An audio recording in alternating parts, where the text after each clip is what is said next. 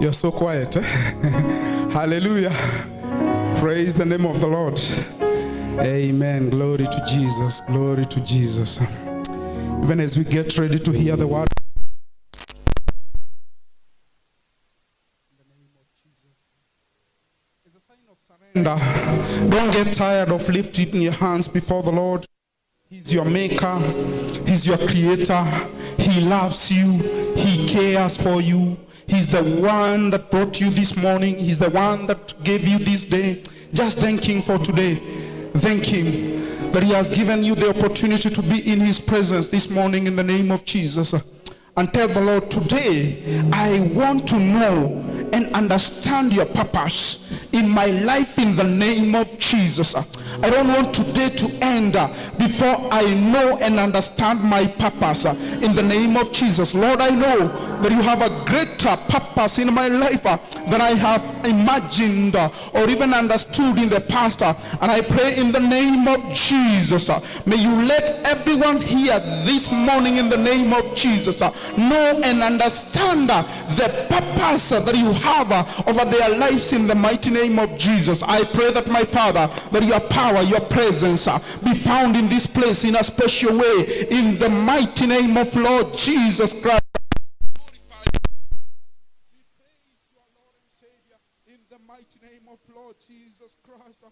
Thank you, Lord of Lords and King of all kings, because my Father and my God, you are here with us this morning. You are here with us this morning. My Father and my God, I pray for your touch in the name of Jesus upon each and every one of us. As we are gathered here, we believe that, my Father, that we are not going to leave this place the same way we came, because your power is here with us. In the name of Jesus, we pray and also believe. Amen and amen. Celebrate Jesus. In the name of Jesus. Glory to Jesus. Amen. Amen. Just before we hear the word of God, I wish to welcome all of you in the house of the Lord. As I also invite the children so that we may release them to their class in the presence of the Lord. All the children that are present here, you can usher them together with their teachers so that I believe Elder Nancy will bless them.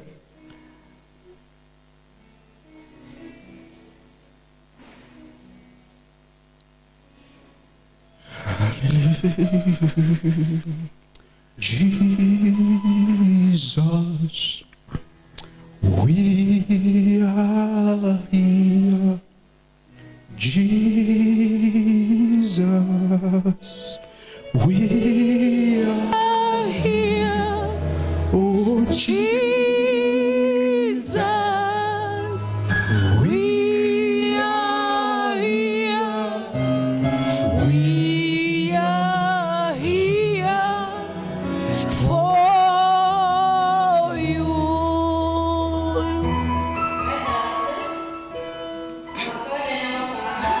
Jesus, in the mighty name of Jesus Christ, we are before thy presence this morning, King of glory. Want to adore your holy name, want to magnify your mighty name. Our King of glory, we come this morning, committing these children upon your holy heart, my God, so that Jehovah God you may take care of them.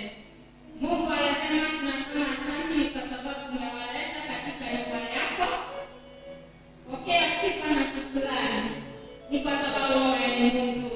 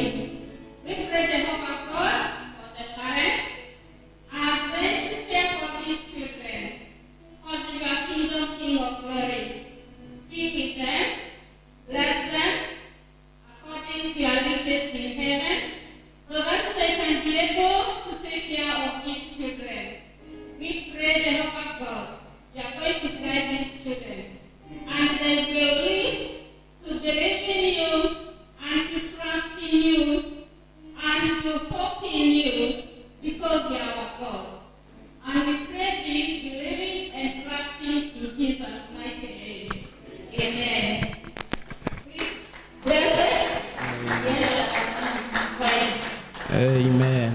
The Lord bless you, our children. And Elder Nancy, in the presence of the Lord.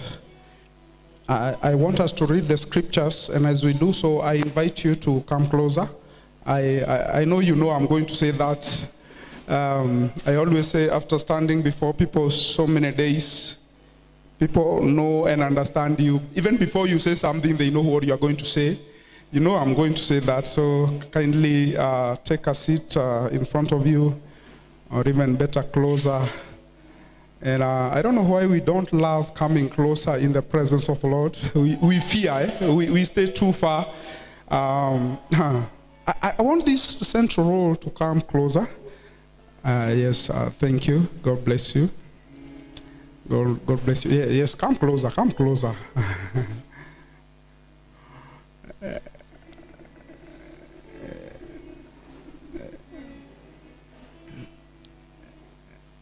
Amen. I thank God for those that are taking giant steps, while others are taking very small steps. Amen. Amen. God bless you. I'm referring from the book of 1 Samuel chapter number 18, verse 6 up to 9. 1 Samuel chapter number 18, verse 6 up to 9. Some of these verses I read last week. And it came to pass, as they came, when David was returned from the slaughter of the Philistine, the women came out of all the cities of Israel, singing and dancing to meet King Saul, with tabrets, with joy, and with the instruments of music. And the women answered one another as they played, and said, Saul has slain thousands, and David his 10,000s. And Saul was very wroth, and the saying displeased him. And he said, they have ascribed unto David 10,000s, and unto me they have ascribed but thousands. And what can he have more but the kingdom? Amen. May the Lord bless his word. Amen. I said, may the Lord bless his word. Amen. Tell your neighbor, you are at the right place. Tell them, your coming is not in vain. And my prayer for you this morning is that the Lord will excite you with the miracle that you've been waiting for, in Jesus' name. Tell them, have faith, and the Lord is going to do it, in Jesus' name. Amen. Can we celebrate Jesus? Amen. Amen. We can celebrate our praise and worship equally as we take our seats in the presence of the Lord.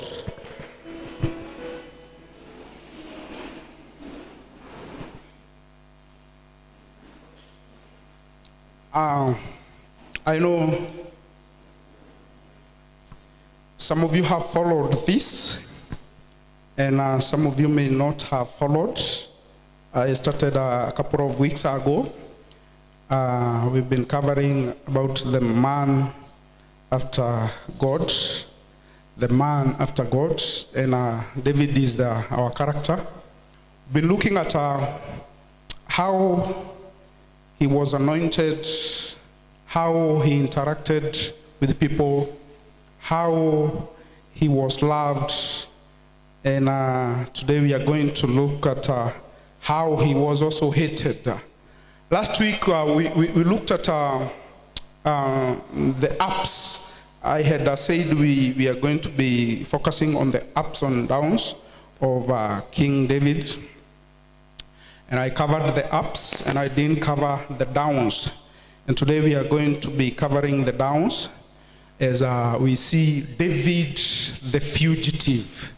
David the fugitive. It is good to look at all these aspects of his life, because this man that God chose after Saul is important, and he is key. And I told you that David is an icon in Israel, and that cannot be forgotten or ignored in any generation whatsoever. Whatever God wanted to accomplish through his life was so big, bigger than himself.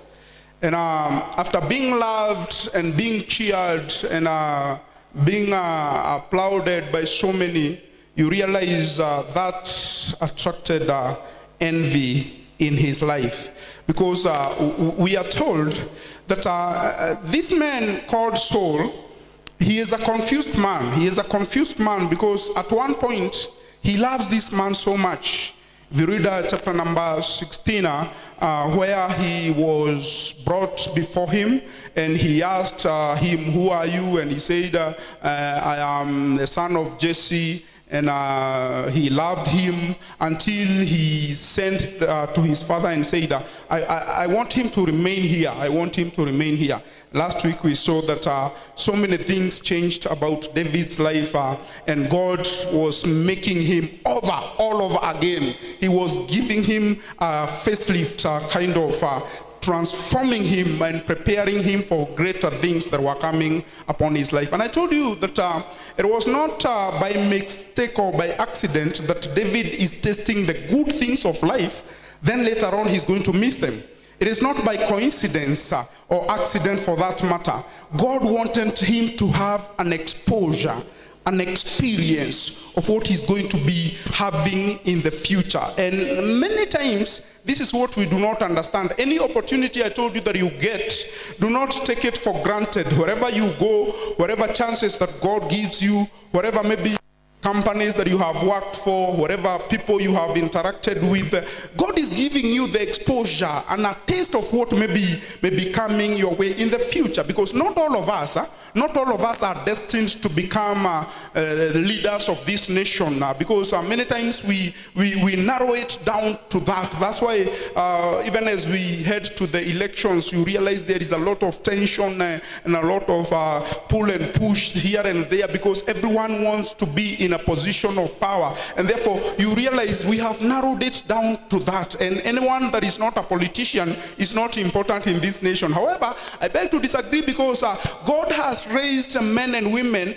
of great value in the universe more than the leaders that have led this nation. So it is not proper for us to imagine that if you do not become a politician, then you never achieve that greatness. If you do not become a king like David, you never achieve that greatness. If you do not become someone that will be known and mentioned and an icon maybe of the universe or this nation, you regret and stay there and belittle yourself and imagine you are nothing and nobody. No, that's not the case. God can raise you in whatever level and make you someone that will make an impact for generations to come, because leaders that are elected, they are seasonal. That's why they have a cycle of 5 years. You can imagine there are people that were just elected for one election cycle of 5 years and never to be elected again, and they've been trying and trying and trying, and they have never been elected again. I told you of a man, 2 men that I met, and one gave his testimony. Where I attended a burial of my uncle, one of my uncles, a brother to my mother, and there is a politician who arrived there, and me, I even didn't know him, because he was saying the days he was elected. Myself, I couldn't tell her. And he was telling us, because he was given an opportunity, that barely even his arrival there is unnoticeable. Nobody is recognizing that he is there, because he has become so irrelevant over the years, because now he's no longer a politician. He no longer holds that position of power. And he was saying that I had so many friends and so many people are close to me, and they endeared themselves to me. But as soon as I failed or I did not win the next election, they started dropping one by one. And when they realized I was becoming broke, they all... In fact, he was saying that he has another bunch of friends that he has had to seek instead of the other way around, because when he was in that position, many of his friends were looking for him. They were seeking for him. In fact, they were endearing themselves to him. Some were coming with gifts to be able to buy his favor and all that. But when he did not get that position, he became so irrelevant. So irrelevant. I met another one. I told you I went at this electricity house, and I entered those the lifts, and there was a man that I knew. I'm not going to mention his name. There was a politician many years ago. And I realized this is the man. We were standing, you know, the way you stand in a lift, some of you are facing each other, and he's taller than me, and I was looking at him and I realized this is the man. But nobody was paying attention, nobody was even greeting him, nobody was even, bothering, because he is now an entity. He has been forgotten. He becomes obsolete, because those positions of power are seasonal. But God desires to do something in your life that can have an impact of generations to come. Generations to come. Now, I've been talking in the midweek service for those of you that come and follow. And we've been looking at these characters of the book of Ruth. And we looked at Ruth, Naomi, and we looked at Orpah and Ruth, because maybe perhaps this Wednesday I'm going to be finishing that series. You realize that she may have been coming from a caste society, a caste people.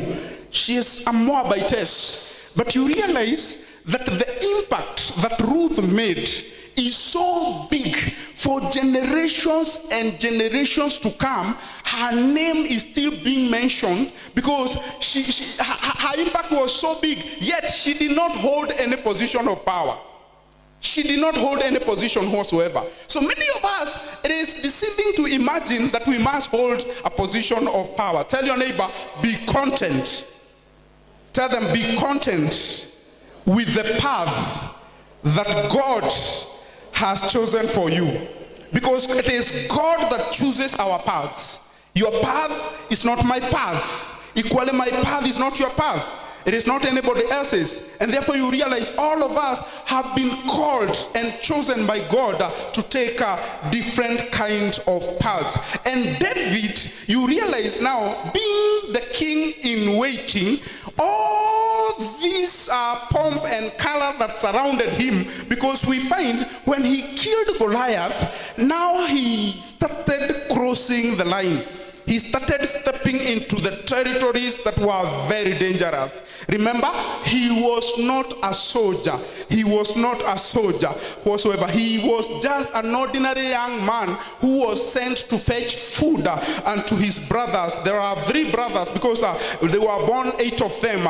And 3 were in this military of Saul. They have been there for 40 days. He's been sent to take the food to them and know their whereabouts and report to the father. Now when he arrives there, he saves the day. He becomes a hero. He is celebrated. And I thank God because this man changed a situation that was not meant and designed for him. Many times we have believed that we need to be experts, we need to be known in certain areas of life, and we need to be established in those areas so as to be acceptable or to provide a solution in a particular area. But that is not the case for David. He was not a soldier. He could even not be able to carry weapons of Saul when he was given, but he saved the situation and he became a hero. And the Israelites are praising him, and the Philistines are wondering, who is this? And the women are praising him. And Saul realized that this boy is quickly taking over. He is shining and outshining me. He is quickly becoming somebody. I brought him from the bushes. I brought him to the palace. I made him my armor bearer. He has been upon 1,000, or he had been made a leader of 1,000 soldiers. And slowly, people are beginning to acknowledge him, recognize him, praise him more than the king. And the king asked himself, because he became a threat. He became a threat. He asked himself, what more can this young man have than the kingdom? This is what he is asking there in the latter part. And what can he have more but the kingdom? He has half the praises. He has a name. He maybe is going to have resources, because you realize that I said sometimes back when dealing with envy that there are 3 things that are really make people envious. And that is number 1, power, number 2, money, number 3, fame. And those 3 things are following David. If you observe carefully, this guy is slowly becoming very popular. And as such, money is going to follow. Resources are going to follow. He is getting nearer to power, and therefore he's going to become powerful, and the king is becoming jealous. And that is one thing to note, because jealousy does not care who you are. However, he is a young boy, but he is a threat to the king. And you remember in the days of Jesus, there is this scenario whereby Herod heard through the wise men. They passed by his palace and asked him, where is the king of the Jews born? And he asked, is there a king that is born?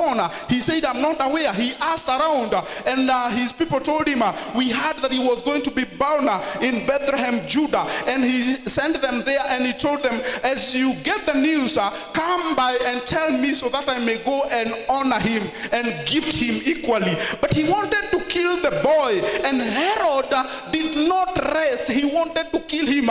He made so much effort until he reached and he killed all the boys that were 2 years and under, because his kingdom had been threatened.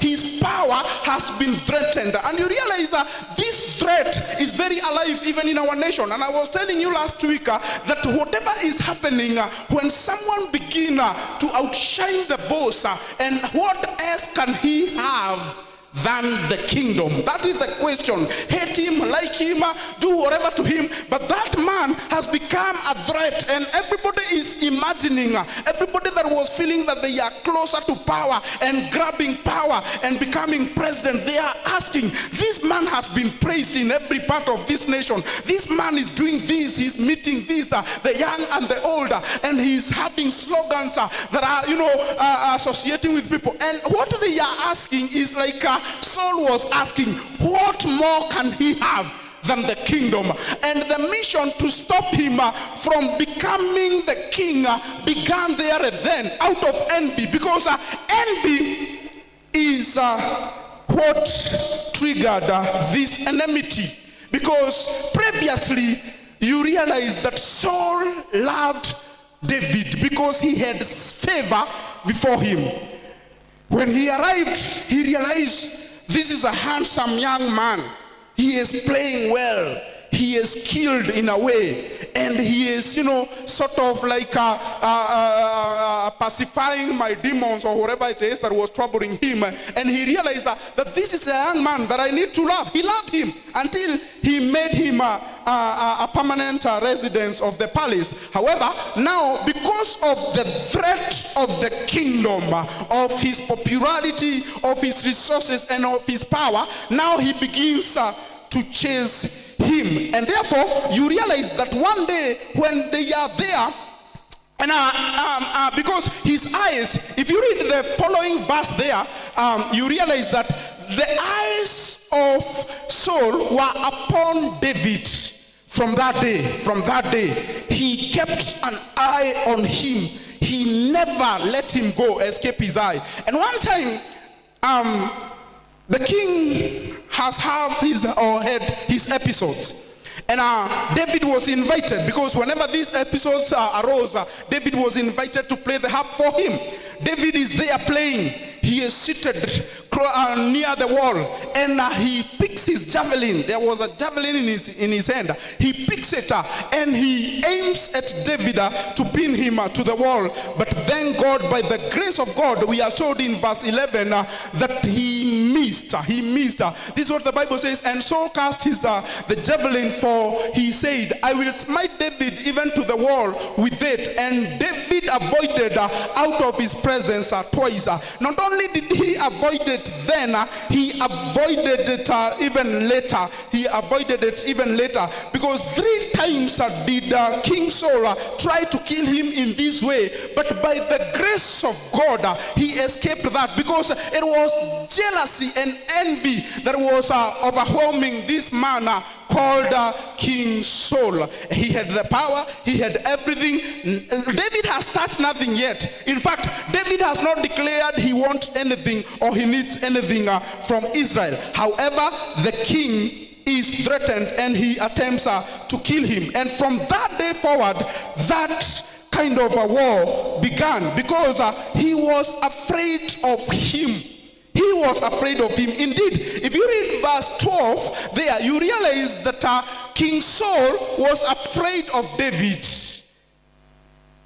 And it is supposed to be the other way. David is supposed to be afraid of King Saul because you are afraid of the powerful and the mighty, the ones that have the resources, the one that can do just anything to finish you. But you must understand that your enemies are afraid of you. You may not have anything, you may not have the resources, you may not have the connections, you may not have nothing. But the enemy is afraid of you because, and Saul was afraid of David because what? Because the Lord was with him. Because the Lord was with him. The reason as to why your enemies may fear you, it is not because of you. It is because the Lord is with you. When they realize you are not alone, when they realize there is a backup, everything you try to do may become successful. However small it looks, it becomes successful. And therefore you realize that the enemy becomes afraid of you. And there is nothing as dangerous as a man that is afraid. They say that a wounded animal is very dangerous. Equally, a man that is afraid is very dangerous. So he wasn't after David because David was afraid of him. In fact, David was not running because he was afraid of Saul. It was Saul that was afraid of David, and as such, he was after him. So when you see an enemy pursuing you, do not imagine that the enemy is pursuing you because you are afraid of him. No. Sometimes it is the other way around. They are pursuing you because they are afraid of you. Why? Because they realize there is another force that is behind you. There is something, there is someone more powerful, more greater that is behind you. And when they realize that, you become a threat to everyone. And the powers that be. The powers that be. And from there on, David is a fugitive. I told you he had his good moments. He was enjoying the meals of the palace. I told you he was a man from the bush straight to the palace. He's praying for the king. He's having access to rooms and places that are not accessible to everyone. He is having privileges. He is having the meals fed by the king and the prince. He is given such a dress code as the prince, because we learned that when Jonathan gave him an outfit, he did not just buy for him or purchase for him or make outfits for him. He gave him his cloak, and he gave him his robe, he gave him his clothing, he gave him his sword and his bow and his belt, just to give him a facelift, to change him. But he did not understand that he was making him the heir apparent, because such dress code was worn by the prince, and the prince is the heir apparent because it was a monarchy kind of an arrangement whereby when the king dies, it is the son that takes over. Someone from the family is going to take over if they do not have a son. And therefore, when Jonathan was dressing this man, he made a mistake because he did not realize what he was doing. But by default, that is what he was doing, giving him his robe and his dressing and his bow and his sword and his belt and all that. He was making him the heir apparent. And David was enjoying all those privileges in the palace. He was being hailed and praised and loved by everyone. But suddenly life has changed, and he is running helter-skelter to secure his life. However, he was trying so hard not to kill the king, because David is not afraid. I told you, David is not afraid. You will learn a number of times that it was Saul that was afraid of David. And therefore, as he is running, he is not afraid. The only thing he is avoiding is to kill the king. You already know that story where he was working so hard, trying to restrain himself from killing the king even when he had the opportunities to do so. And there is a mix-up in the family because already at this point he has become the son-in-law of the king. And as such, he has married one of the daughters of the king. And being a son-in-law, his father-in-law now is pursuing him. He is loved by the son and the daughter of this king that is pursuing him. They are trying to save him. One time Jonathan is trying to save him. Michal is equally trying to save him. Because if you go to chapter number 19, this daughter of the king was trying to save him because he wanted to kill him there. And while he was in bed, he let him out of the window, and he escaped and kept a toy, or it's called a what? These they are called what? These children things and all that look like human beings. They are called what? Dolls, All right. Yeah. She keeps one in the bed and covers it. And they are thinking it's David. And when they come, the soldiers, she tells them, the man is sick. He is sick. He is in bed.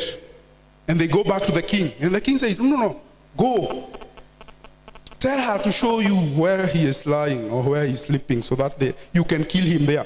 When they go, they realize there's a doll sleeping there.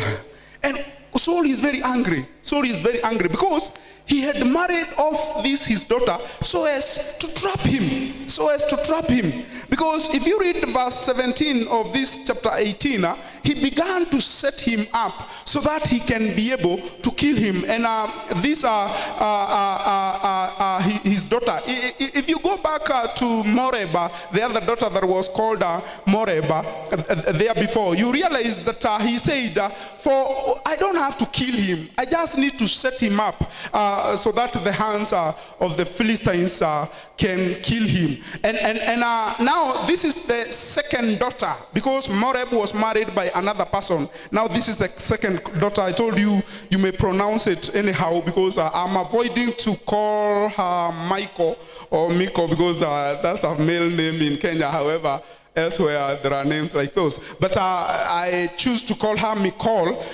for differentiation. And she was given to this so that he may become a target of the enemy. It was not out of goodwill. Saul did not intend to make David his son-in-law, but he was setting him up so that the enemy tries anything and everything to make sure that whatever even good acts they are, demonstrating over your lives, they have some hidden agenda in them. They have some poison in them. Anything they do, anything they attempt to do, however praiseworthy it looks. And Saul wanted to kill him all through himself, through his daughters, through the Philistines, and all that. However, this war was interesting because I told you David has endeared himself to everyone. The servants of this king, they love him. The soldiers love him. The daughter loves him. The son loves him. Everyone loves him, and they are trying to secure him, while the father is working so hard to make him perish because he is a threat and to the kingdom. And now you realize that God allowed him to go through this, because I believe this is the doing of God. Many times when we are doing so well in our lives, when we are succeeding, when we are having it so good, our businesses are working so well, when everything about our lives, every attempt we make is successful. And I say that at some point, when you want to realize that you have favor upon your life, it is when you do every first attempt yields result or is successful. Because not many times first attempt yields results or is fruitful. Many times first and second and third and fourth attempt will result to failure. But whenever you have every first attempt, you attempt something for the first time and you are very successful. You attempt something else the first time and you are successful. You make an application here, you get the job. You make an application there, you get it. Sometimes I've had people even here coming to see me and telling me, I made applications and I've been invited to a number of jobs. I'm confused which one to go to. And all of them want me. They are inviting me. First attempt. Just first attempt. You start a business, it succeeds. You try to do a project, the project succeeds. You must realize that the eye of the Lord is upon you and favor is upon you and everything is working so well for you. But however, there is no guarantee that things are going to remain that way forever. Because sometimes we doubt God whenever things start changing negatively. We start suffering, we start losing, we start mourning, we start complaining, we start having all these manner of things until we ask, is there God in heaven? Sometimes we have questioned and asked, is there God that hears the prayer of his people? Is there a God that lives? Is there a God that performs miracles? Sometimes we have said, no, there is no God because of what we are going through. Yet we easily and quickly forget how we were enjoying life in the past. That was not the optimum. However, you must remember that. That was not, the ultimate goal that God had set for you. It was not an end in itself. It was just a means. God had kept you there to have an experience with your future, with better things, and to start imagining and picturing things differently. Because you realize, ultimately, exposure is everything. Exposure is everything. Someone that is not exposed, you realize even when you have a conversation with them, it will be, at that lowest level. They will be reasoning in terms of events and items. Instead of planning and asking if they are given an opportunity for something that can be able to help them for a long time, they will ask items. They will ask for events. They will ask for something. And you realize, I heard a story, maybe you might have heard it, because of the way people desire to have power and to be, connected with people in power. And one time, this story is told that there was a very powerful king. And this very powerful king, he realized that he was going to die soon and leave the throne maybe to another king who would definitely be his son. But he had a servant who had served him for a very long time. A very long time. And he asked this servant, what is it that I can do for you? Because I feel like my days are coming to an end. What is it that I can do for you as a reward? You have been of good service unto me and my family. And this man was just thinking about power. Why? Because he had been exposed. He was there. He was interacting with the high and the mighty. And realizing that he cannot have the throne because the son must take the throne after the father. He said, I want one thing. As you give, your last speech, whatever speech that you are going to give, as you gather everyone, make sure you invite me 3 times. 3 times on the dais. Whisper to me something. 3 times. Invite me the first time. Let me go sit down. Invite me the second time and the third time. And the king was asking, what do I tell you? Even if you tell me nothing, just whisper to me. Even if you tell me some nonsense, tell me I look good. Or what you want to eat for dinner. Tell me just something. But people are not hearing what you are telling me. Just whisper to me. And what did he intend with all that? Because everyone was confused, because word went around that this man has been given the privilege to ask for something from the king, and he is asking just whispers, just to be whispered to 3 times in the dais when the king is making his last speech, and everybody was considering him foolish. But no, this man had the understanding of the system. He knew how things work. He knew that by this man whispering to me, that shows that I'm so important to him. And anyone else that will be coming after him will recognize without a doubt that I was someone that was trusted and of relevance unto him. Because perhaps you don't know what he was whispering to or what he was saying. And everybody didn't know. And the king said that nonsense because he didn't have anything to tell him. He invited him 3 times. And that remained as a mark. He was never forgotten. He was always getting elevated and promoted. But however, for someone else, they would have asked for an item. They would have asked for some gold and silver.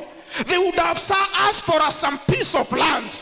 They would have asked for something else which would easily, reduce in value soon after the death or even before the death of the king. But this man realized, if I make myself relevant and very important to the king, anyone else coming will realize that I'm a very reliable source. How comes that the king invited this man 3 times on the dais the same day without inviting anyone else and without whispering to anyone else and without letting us know what he is communicating to this man? And therefore, you must realize that exposure is everything. If this man was not exposed, then he would have asked for something, insignificant in his life. And this I've said many times. Some people, during even this political season, they are used so much by the politicians. Used so much. And after those people get into power, you realize that person goes back to their normal, ordinary life that was very insignificant in the first place. In fact, they were doing all that because they had nothing to do. They don't have a job, they don't have a business, they don't have anything. So that by just following this man and doing mobilization and doing this and that and shouting for him and driving the euphoria and all that. And he's given 100 bob, he's given something, sometimes he's given more, and he just looks like he's so close, and people want to associate with him because they realize if he's close to this politician, then he must be having access. But later on you find them, after the elections, they are just around, their lives remained the same. Nothing changed about them. Tell your neighbor, do not accept to be used. Tell them, get something. Yeah, make sure you get something.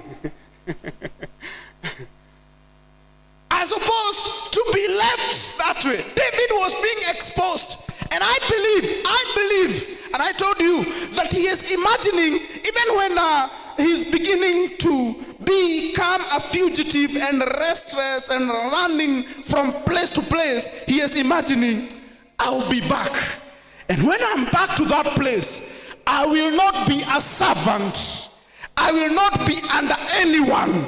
I will be the king. I'll be the one calling the shots. I'll be the man on the throne. Because he had that exposure. He had that exposure. Now, let me tell you something that is important for you when you have so many enemies. Because many of us, when we have so many enemies, we do not know what to do. We fight the enemy. We rise against the enemy. You know, we try to, you know, become sophisticated in terms of weapons and all that, and to become clever and all that. And it doesn't work. It doesn't work. Because there's a guy there who needs assistance. Your mother is not here yet. I know him. No, just relax. He's looking for the mother. Your mother is not here yet. She'll be here in the next service. Now, you realize that it is important for you to understand, what do I do when I have so many enemies? What do I do? What do I do? One of the most important things is to have a covering. Tell your neighbor, you must have a covering. Tell them loudly, you must have a covering.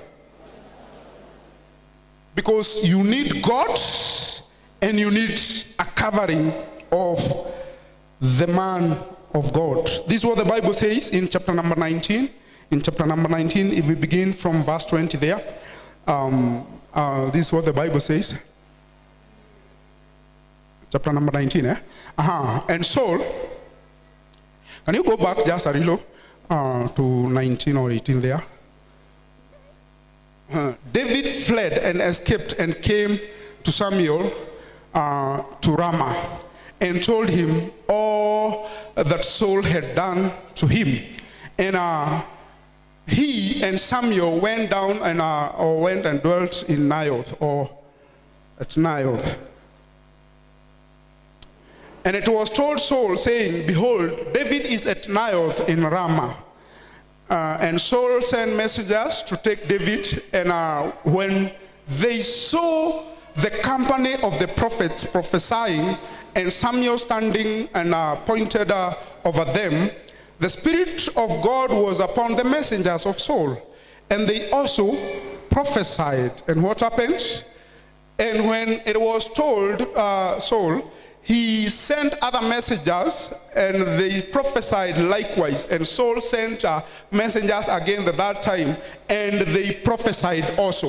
Now, this event happened, you know, when David now realized, because what had happened is that when Saul attempted to kill him with a javelin, somehow there was a handshake, some way of a ceasefire and truce and all that, because Jonathan intervened. Because David told Jonathan that your father wants to kill me and all that, and he had instructed his servants to kill him, and Jonathan went and told him, no, this man has done nothing, don't worry about him, don't kill him, don't bother him, he's not a threat. And his father said, okay. He said, okay. And there was ceasefire for a moment.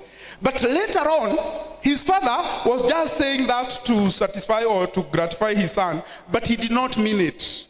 He rises against David behind the back of Jonathan. And therefore, when now he wants to kill him the third time, he wants to spear him against the wall, and he sent for servants to kill him while he is sleeping. Now he flees. Where does he go? Where does he go? The first place that he goes, he realizes that if the son of the king cannot help me, if my craftiness and my swiftness of evading those javelins cannot be able to save me, then I need a covering.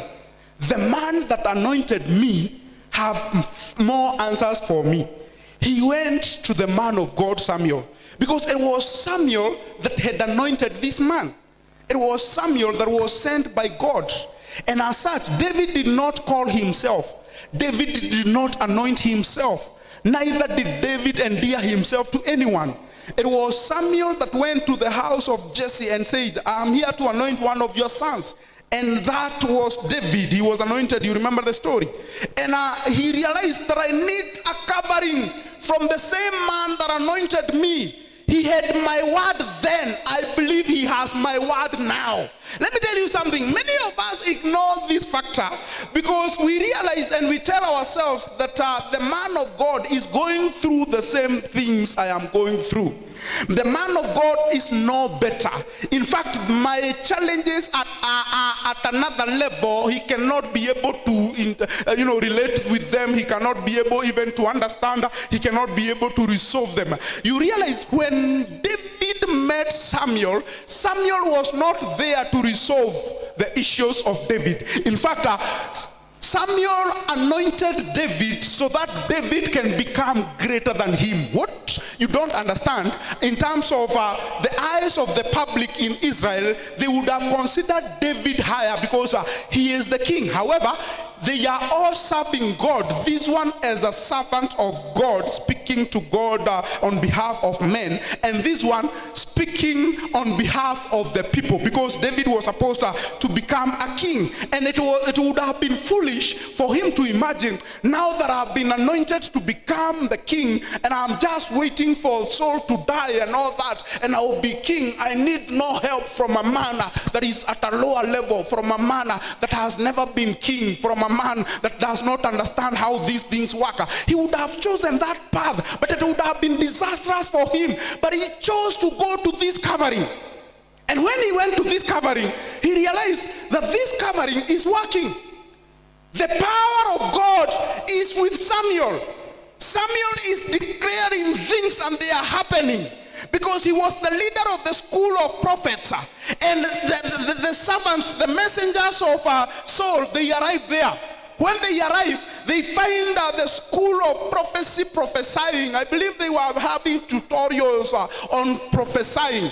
And the Spirit of the Lord, that's what we are told, came upon these servants and these messengers of Saul, and they began to prophesy. And you must understand that this prophecy was not divine prophecy. It was a crazy kind of a thing. It was a fanatical kind of prophesying.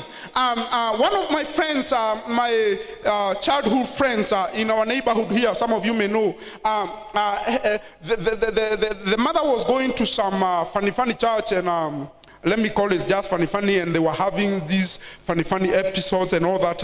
And the mother got overwhelmed, and for a week, they invited me. For a week, the mother was there. She was just speaking things that they imagined was speaking in tongues. For 1 week, she was not feeding, she was not doing anything, she was not in prayer. But she was having these episodes, and at night she would walk out and start running out, and they would run after her and bring her back, try to cool her down and all that, and that thing wouldn't stop. And when I was invited, I was not invited to pray. No. I was being invited as a friend so that we may take her to the hospital. And I realized that this is not a hospital matter. This is not a hospital matter, because there is nothing a doctor could do about that. Those episodes, there is nothing a doctor could do about that. And indeed, by the way, when they went, there is nothing the doctor did. In fact, the doctor said, this person has no problem. They are not sick. Just feed her, because she had not eaten for a week, and she was speaking throughout. And it was this, I believe, evil spirit that was upon her. And she could not restrain herself from continuous utterances and chanting and all that. And people in the neighborhood are confused and all that. And the children are confused, and everyone doesn't know what to do. And you realize, because she had been overwhelmed by this evil spirit, but when those people of that place came, wherever she had gotten that spirit, they were even worsening the scenario and all that. Things were getting worse until the family decided, we are not going to try that again. Let's try a different method. And when I went, I told them something. I was not even a preacher. I was not even a pastor. I didn't even have a car myself. We were just going. I was just going to accompany them. And something happened. Something happened because they just live in the neighborhood. Something happened because when I was there, I told this, my childhood friend, I told him, this is not a hospital matter. However, because there are people here who have decided and they have called a vehicle to take her to the hospital, do that. But let's pray. Let's just pray first. And when she went to the hospital, there was nothing. They were told to take her back home. And in fact, even the doctor told them, seek some spiritual help. Because spiritual problems are resolved spiritually and by spiritual authorities. If you try to resolve a spiritual problem physically, you are going to fail. So that when these people arrived, they found the tutorials happening of the school of prophecy. The Spirit came upon them and they began to prophesy. They forgot the mission that they were there to kill David. They started prophesying and doing all manner of things, and it was told to Saul what happened to his messengers. He sent a second bunch of messengers. They came and the same thing happened to them. He sent the third bunch and the same thing happened to them.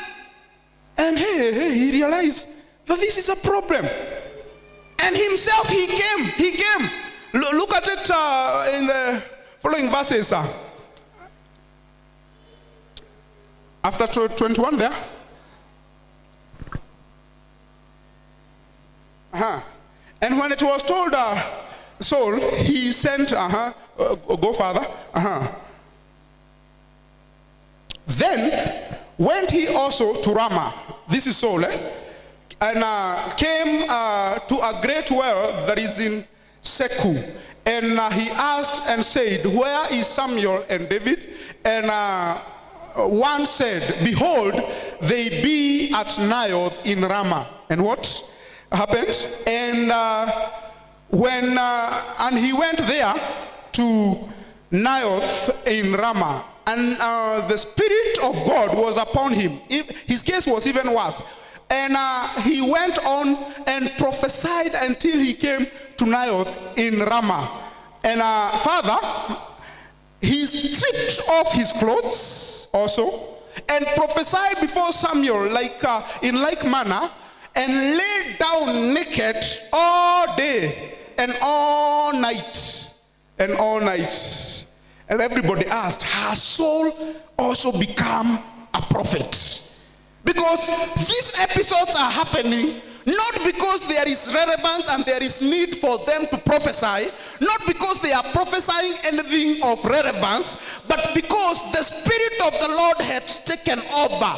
They have followed David in the wrong place where he has his covering. And therefore, at this point, it was not like when he was in the palace when he was exposed. He was alone. And therefore, David was exposed to the javelin that was coming. He had to evade physically. It was not like this, the second time when he was in bed and they wanted to pin him to the bed to kill him there. Now, at this instance, he is with his spiritual covering, and the spiritual covering has taken charge.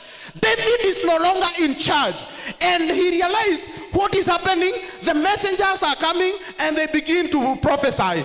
Another bunch comes and they begin to prophesy. Another bunch comes and they begin to prophesy, until that provokes the boss to come himself and say, I'm going to find out what is happening. And when he goes there, he also begins to prophesy. Not only does he prophesy, he stripes himself naked all day and night, laying there on the ground, a whole king. Don't forget, Saul is still the king here. He is naked, stripping naked, crazy, and chanting all manner of things, because the Spirit of the Lord is upon him and against him, shielding David from him, so that David has his covering. And his covering is working.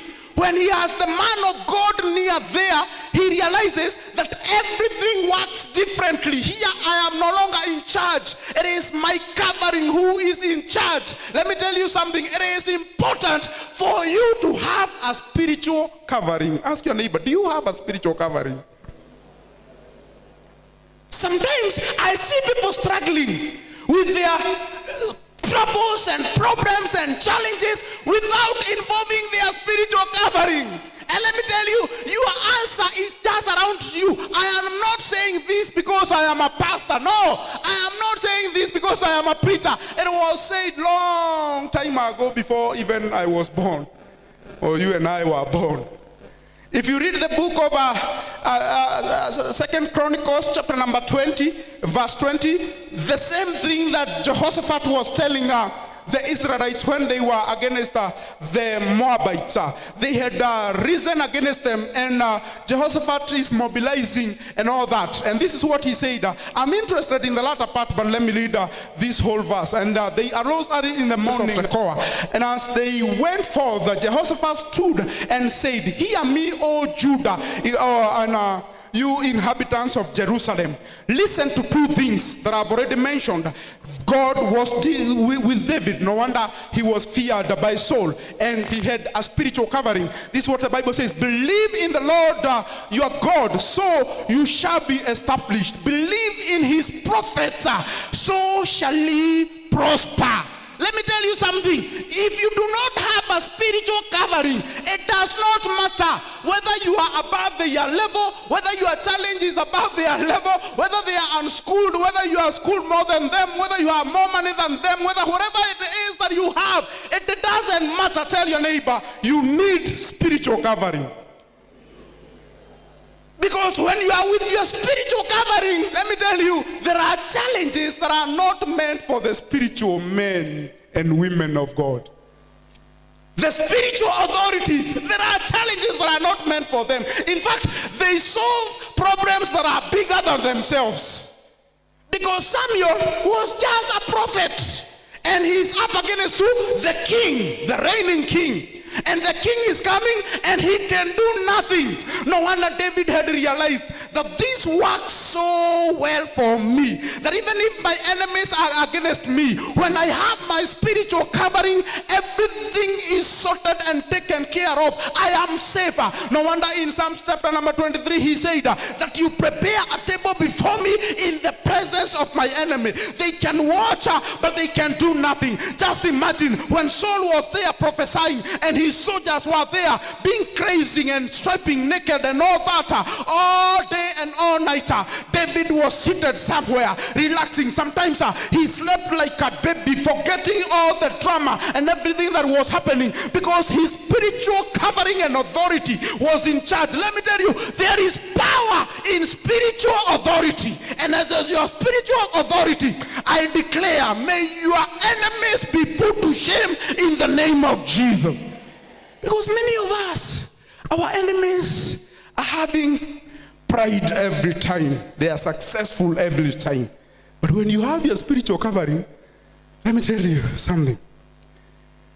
God is in charge, and your enemies can be embarrassed in your presence.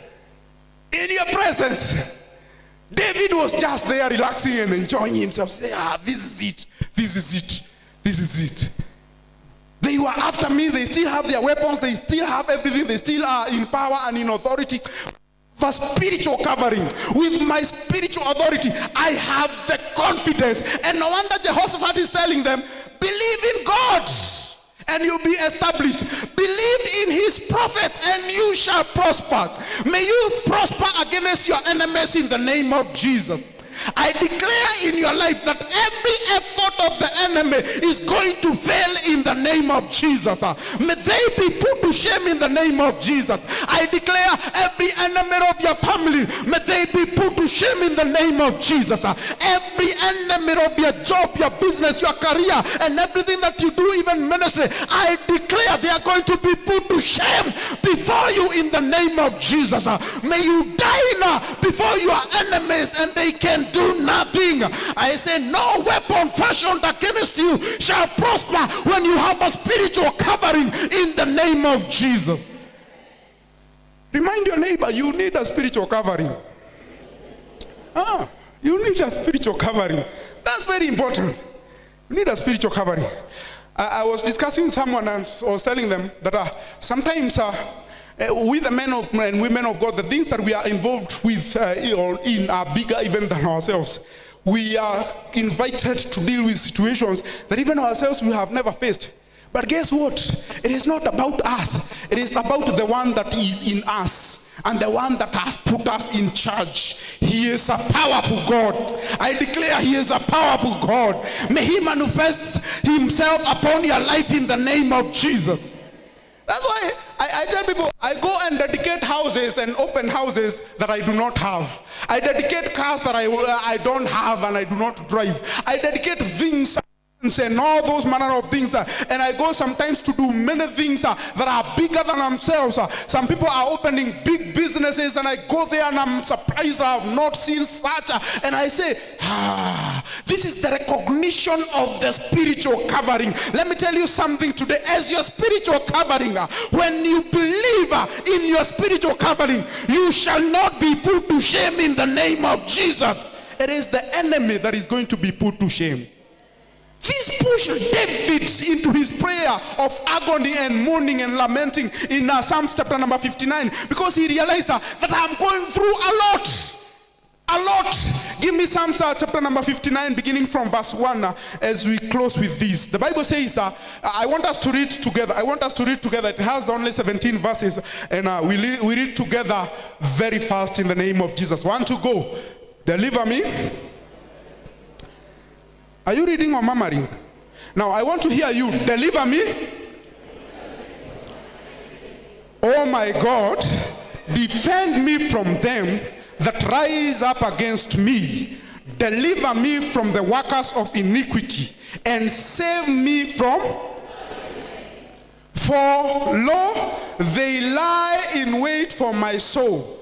The mighty are gathered against me, not for my transgression, nor for my sin, O Lord. They run. Awake. Thou therefore, O Lord God of hosts, the God of Israel, awake to visit all the heathen. Be not merciful to any wicked transgressors. Selah. They return at evening, they make and go what? Doing what? So what? For they say, but thou shalt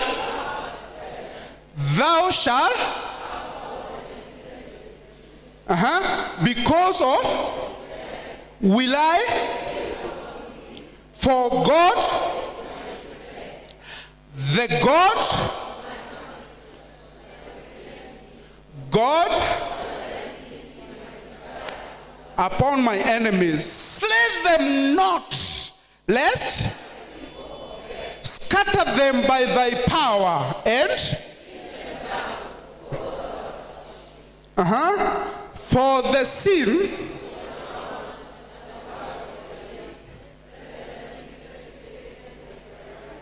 and consume them in wrath, consume them, that they may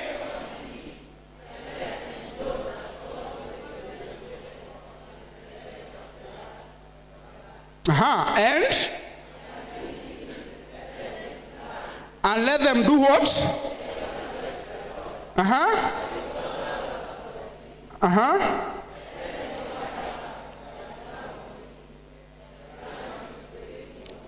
16.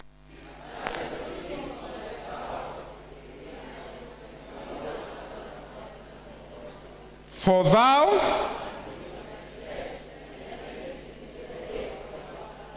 lastly,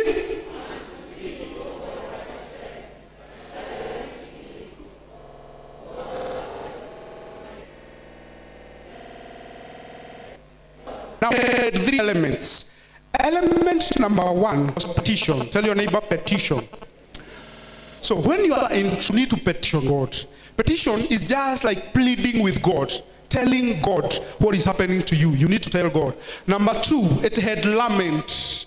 It is okay to complain. Tell your neighbor, it is okay to complain.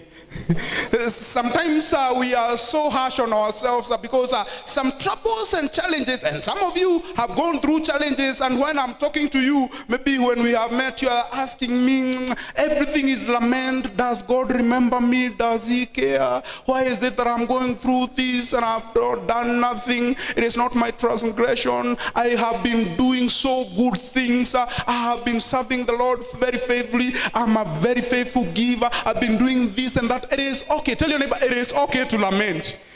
Because sometimes you do not understand why. That's why sometimes he was lamenting. He was lamenting. However, he was realizing that these people, they bark around in the city like dogs. Now, one of the interesting things about dogs is that when a dog barks, if you do not know the strength or the ability of that dog, then you are afraid.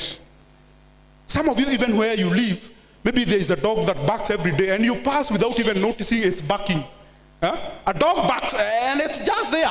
It's not like, held or tied anywhere. It is just there. It is barking. But simply because you have been using that path many years and many times, and this dog is harmless or toothless for that matter, so that it can continue barking as you do your things and as you walk by. But when you know the dogs are wild and they are bad news, then you have every reason to be afraid. Every reason to be afraid. Let me tell you a story. I'm a man of stories. One day, we had come from fellowship. I was a young man. So it so happened we were at your place. And that place they call Kwamadogi. That place, they started those doggies kitambo. It's not just yesterday. They started those dogs kitambo. So we were coming from fellowship, and there is a path. That time it wasn't that built. It wasn't that built. Ourselves who are living on this other end, just before the bypass there. Now, it so happened when we were coming from the fellowship, and we finished the fellowship so well and all that, and said bye-bye, and we walked. And there were some people from prisons and Gaitho and those areas. They took another path, and I was left all alone with 5 girls, 5 ladies using that path. Was I remembering that place has dogs? But I know they were bad. And therefore, approaching the place there, the fence was just, kind of a bushy fence. There was no perimeter wall. It was a bushy fence so that the dogs could find their way out. And they came packing, and they were many. And I wanted to run. Everything in my body is telling me, run. You are the fastest here. But something else is telling me, you are going to embarrass yourself. You are the man here. The only? So the only reason that I stopped, it is because I was a man. And have I ever told you that there are some people who look very courageous, but deep down inside, the tears are flowing from inside. They are standing very strong from outside, but inside they are shivering. Yeah? They are shaking everywhere. Let me tell you something. The dogs were coming and approaching, and the girls were telling me, what do we do? What do we do? And I'm there myself. I don't know what to do. There is something that is telling me to run, and another thing is telling me to stay. And I decided to stay. But let me tell you, it wasn't easy. It wasn't easy. It wasn't easy. Because I just didn't know what to do. So I told them, stand still. But the problem, they came and they were holding me. I don't want to be the side where the dogs are coming from. All of them are holding me very tightly, and I'm there, and I don't know what to do. We stood there. And when the dogs saw a group of people, they saw, hey, this person is very big. Because we were looking as one.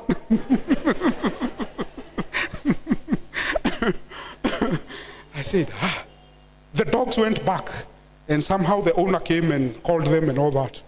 And we continued walking. And they are thanking me. They are telling me, hey, thank God we had a man. But which man? Inside of me is telling me that, hey, I'm not the man. such a situation. There are some times that you want to forfeit your manhood. You want, no, I'm not a man. Yeah. In this instance, I don't want to be a man. But in any case, I had to do that. But let me tell you something. David is seeing his enemies that are going around the city, barking like, and suddenly they are scaring him. So, besides petition and besides lamenting, he expressed his confidence that God is going to save him from that situation. Let me tell you something. You could be going through something and you have been telling yourself, this is so difficult for anyone to resolve. No government, no church, no parent, no whoever can resolve this. But may I tell you something? Have confidence that God is going to resolve it. And he is going to resolve it in the name of Jesus. Because he is a faithful God. He becomes our refuge to the ones that are destitute, the ones that are on the run, the ones that are homeless, the ones that are, being pursued by everyone. May I tell you something? You do not have to play very strong before the enemy. You can run, yes. You can do all things, yes. But have the confidence that your God is equal to the task. Now remind your neighbor, tell God about it. Now, when you are experiencing trouble, all right? Tell him again or her, tell God about it. Tell them it is okay to complain. But believe in God, save you. And tell them, invite your spiritual covering. Tell them, consult your spiritual covering. Even as you consult professionals.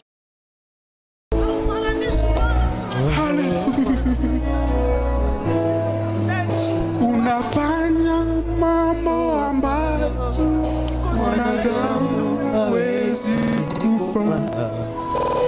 Unatoa faraja mwanadamu hawezi kutoa. Kweli haufananishi na kitu kingine. Wewe Bwana haufananishi na kitu. Just lift up your hands and tell him, haufananishi na kitu kingine. Kweli wewe haufananishi na kitu kingine. Haufananishi na kitu kingine. I declare Jesus, that the Lord, your shield, your defender, your salvation shall come through for you in that situation, in Jesus' mighty name. Everybody shout amen. Everybody shout amen. Hallelujah. Amen. Glory to Jesus. Glory to Jesus.